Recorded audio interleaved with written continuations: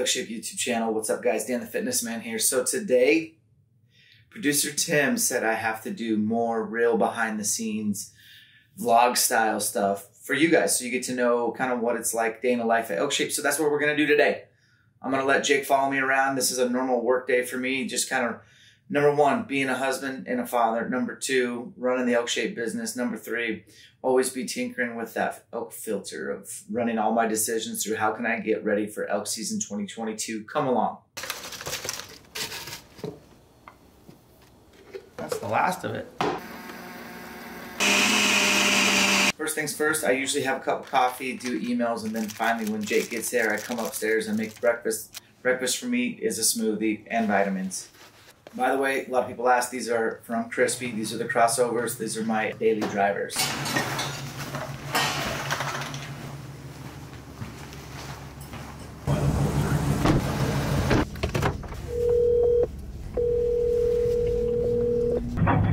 Hey, you've reached Drew with Howerton Electric. Or press 1 for more options.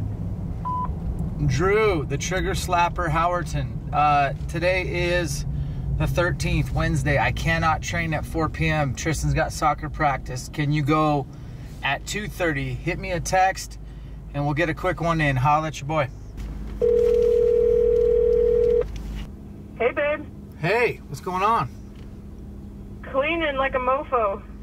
All right, getting it all ready? Trying to, yeah. Did you guys put that mountain lion up? Yeah. How hard was that?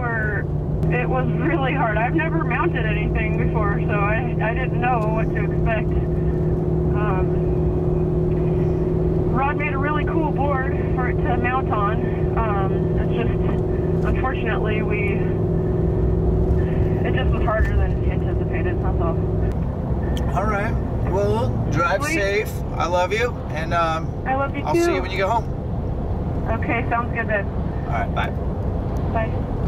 So Alicia is quite the little entrepreneur, and she had this great idea that, hey, we should Airbnb, VRBO our cabin in Idaho because we don't use it very often. And I was like, whoa, whoa, whoa, when do you want to do this? So you can't rent it out during spring bear. Spring bear's a long season. So we compromised.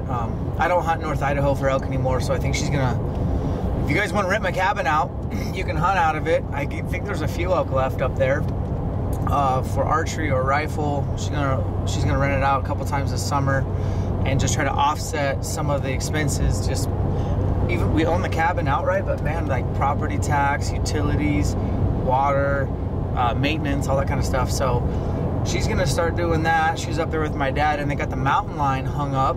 I killed a mountain lion a couple years ago, got a full body mount, and I can't wait to see how it turned out as far as getting it up on the wall and what they did there. So that is cool. Right now we're headed to a store on the north side of Spokane. I bought a handgun before I went to Texas, and in my lovely state, it's like a 5 or 10 day waiting period.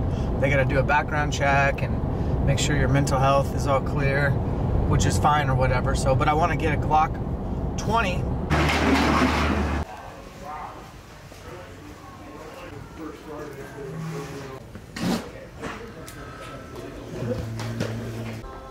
Not the crossfire.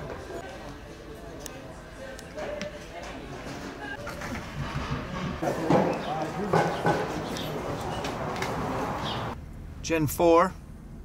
I guess the Gen 5 has tapered on the end here, but comes with 3 mags. You know, they're gonna outlaw those in Washington starting July 1st. You can't, I mean, you can have them, but you can't sell them. So, pretty freaking stoked. I'm not a gun guy per se, but I do have a Glock 23, and I usually have that on me when I'm, you know, in bear country, wolf country, and by bear I mean black bear. So it's nice to have upgrade to a 10mm for bear spray in G-bear country. I know 2 guys now that have had run-ins with bears. One guy had to kill it, and the other guy, Bob Lagasse, he got beat up pretty bad by the bear. Both grizzlies. So one in Wyoming, one in Montana. and I'm trying to hunt both those states this year for elk. So I just think it's a good idea to run bear spray and gun spray. I think it's a great combination. But items that we forget to talk about, like, hey, this piece is super important, but I never even bring it up. So something like that. Maybe you can start thinking of items that maybe you haven't done videos on, or that you haven't talked to or done any social pieces on, but you're like, hey, you know what? This is an important piece. Like, we should just mention it. Obviously, it needs to be sold on the store. This is the fun part. So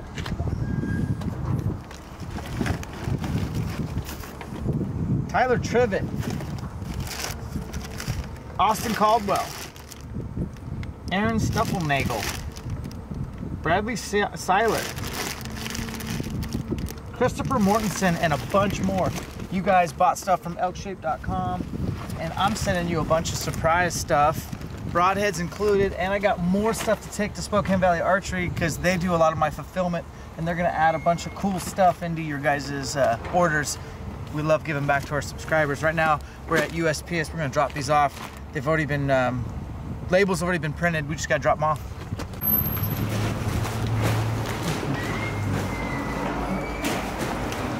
Drop these off in my mailbox. I don't have that big of a mailbox. Okay. Do you want your receipt for any of these? Well, I just want to make sure, is it cool to ship from here? Yeah, that's fine. Okay, you just want to drop off here, yeah. I just want to drop them off. Okay, yeah, if you don't need your receipts, No. and you can even, if you don't need your receipts, you can even skip the line and just drop off at any empty counter. Are you sure? Yeah, absolutely. Well, thank you. Have a nice day. Thank you. Awesome. Thanks. Up and down. Oh, you got it right there. It's me. So I get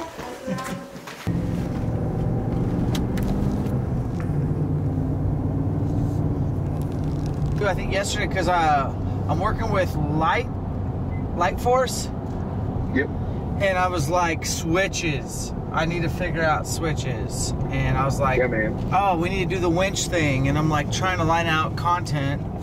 And I was like gonna check in with you guys, see what your schedule's like.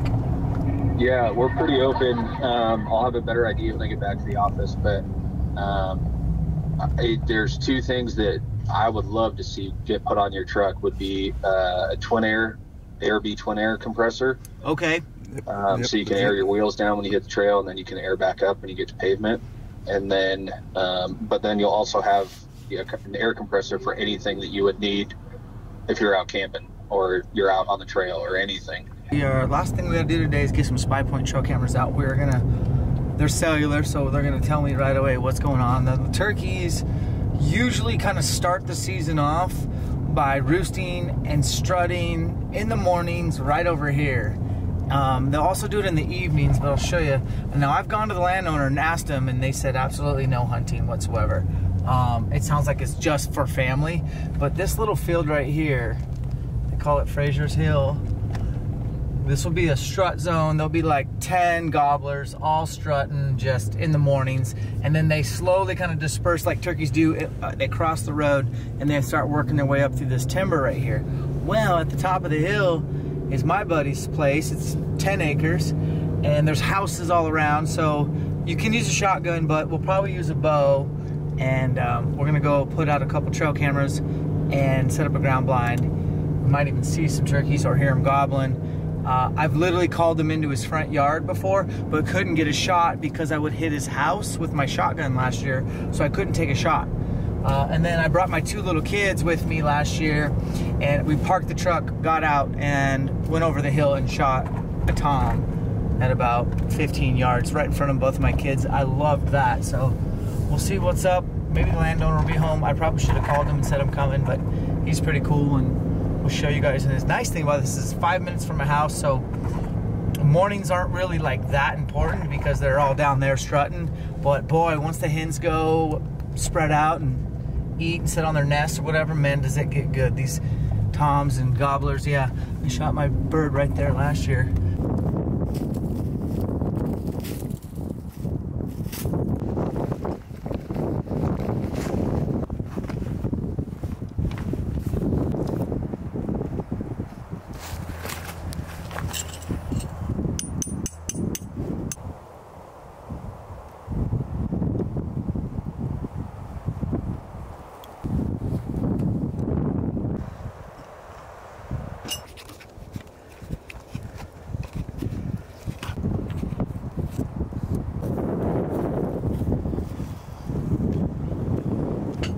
Got the ground blind set up here. We kind of have this little strut zone. We'll put a decoy out. We do got a spy point. I got a micro link right there with the solar. That's gonna be spitting out, and I have it on a transmission every time it takes a photo because I live 5 minutes away. That will drain your battery really fast if you put that in the backcountry. So a lot of times in the backcountry, I'll have it just transmit photos like once or twice a day tops, just to save battery. But that one's gonna be sending me images real time to the app that Spy Point has. It's awesome. I got one more camera. I'm gonna go down here. There's another little like pinch where they like seem to go back and forth. I'd like to know what time they're doing that in case. Okay, we are set up for turkeys. A lot of times they go from this wood lot to that wood lot, from this wood lot up to the field. We know where they roost. They roost on sanctuary property where landowners do not give permission. However, when they're done strutting and doing their thing for the first hour or whatever, then it gets good, especially middle of the day when the hens disperse. There's several Jakes and Toms that become very callable. It's a high wind day today. We didn't bump any turkeys, but we certainly can call some in. I think using a ground blind with a bow is kind of cheating a little bit, but at the same time, it also allows you to draw your bow and make a really good shot. Turkeys have teeny tiny vital zones. I'm gonna use a big expandable. I might use a Rage. I might use the new Thorns, over 2-inch cutting diameter, and just it's super fun. But remember, bears are greater than turkey, so if we get any gap in our schedule, we're driving to Idaho to go spring bear hunting. But any like weekday work, sneak over here for a few minutes, do a little turkey hunting, take the kids. It's awesome, man. Spring is the best.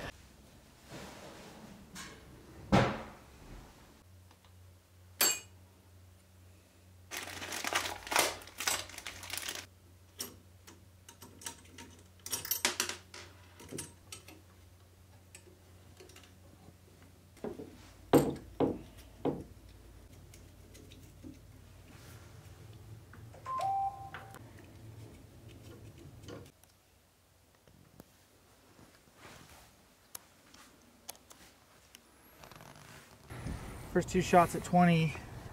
Look at this. Come on, man. We got some casualties. So now we get to repair. I know a guy who's got more veins. All right, so that was at 20. If I was being picky, I'd say it's just a teeny tiny high right, but let's walk back to 40. And then we'll go walk back to 60 and we'll just kind of see how this sight tape looks. Wow, that looks so sick. You really get to see the rock. The rock never really stood out to me, but that... Oh, it did to me. I knew it was going to be like a big... That is a giant mountain lion. Yeah. Okay, so that was hot. Okay, so finally a low one. Pretty much an 11. This is the last shot I just took, which was 57. These are all 60. So it looks like 57 is my 60. And because we're recording this, I don't have to write it down. I can watch this video. So this is 80 yards and you shot it for what? 75. Okay. I just went from 60 to 75 pounds. Of course my sight tape's gonna be off. Little low. If you're doing sight tapes, I recommend you just take your time, give it a full week or two.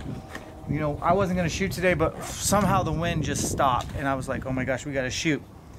And the reason why I put 75-pound mods on this is just, quite honestly, this bow has the sweetest string angle ever. And I think that's just gonna allow me to shoot better. And running 411, still gonna be pretty good for tack, but I can also cross over and hunt with it. Might not shoot an elk with a 411, but then again, I might. But I definitely shoot an antelope. I'd shoot mule deer and whatever tags we can get for 2022. We're gonna shoot it for 90.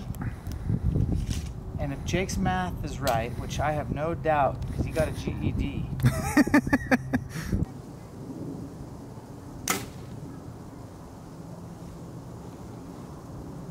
93 it is. Yep. Okay, so at 100 yards, I tried it for 90, and I smoked the leg, and then I moved it to 93, and I love the elevation. Slightly to the left, not a big deal. 93 is 100, so we'll go find a sight tape that matches that right now. String angle wise, string angle, the 33 is just hard to beat.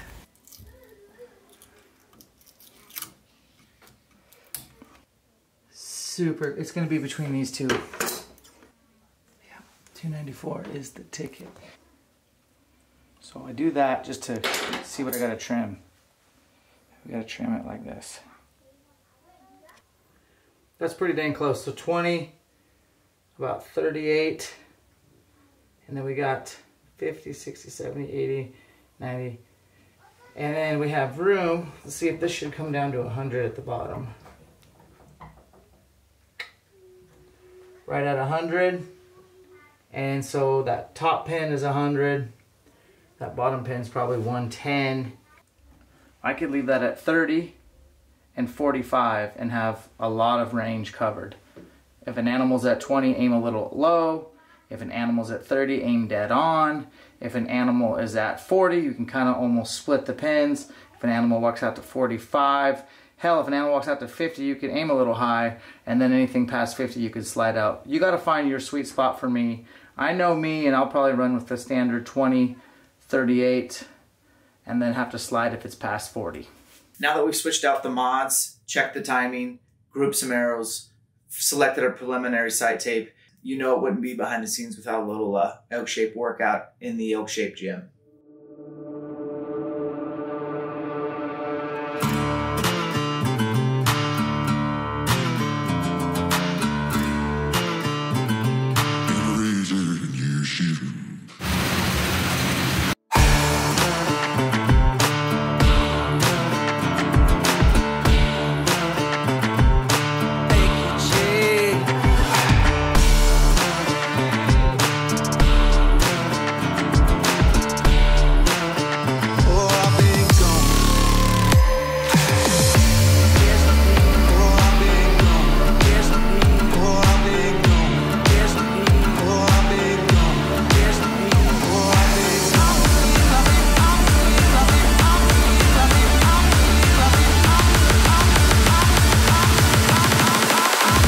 All right, guys, I hope you enjoyed a day in the life behind the scenes at ElkShape. I'm not really a YouTuber. I'm not really an influencer. I'm an elk hunter. I'm a husband. I'm a dad, and I love making content for you guys. So if you dig it, subscribe, tap the bell to be notified. Remember, separation is in the preparation. Catch you on the next one.